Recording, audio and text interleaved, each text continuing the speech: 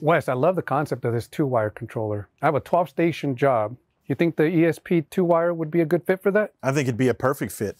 Considering the controller goes up to 50 stations, it would be a very cost-effective and pretty easy installation. So what we would need is 13 decoders.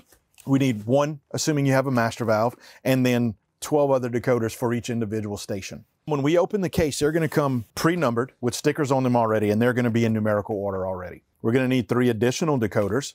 And we'll notice here that the sequence of these and the number is less than these decoders in this case. Right. So we would want to start with these 3 first. We would put them in numerical order, assign the first one to the master valve, and then we can take the next 2 and assign them to what we would want to be station 1, station 2. Then we would continue here and go station 3 on.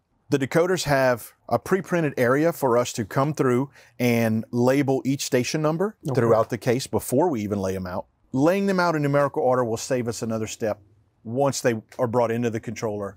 That sounds great. How about we go install one of these? Let's do that. Before we go out there, I want to remind you and your guys, on each one of the decoders, there's 2 blue wires that are going to go to the 2-wire path, and there's 2 black wires that are going to go to the valve solenoid. Also, there is a tearable label with the decoder address on here. Make sure one of the stickers stays on the decoder, but one of these can go into the programming guide for further use. Perfect. Let's go do it.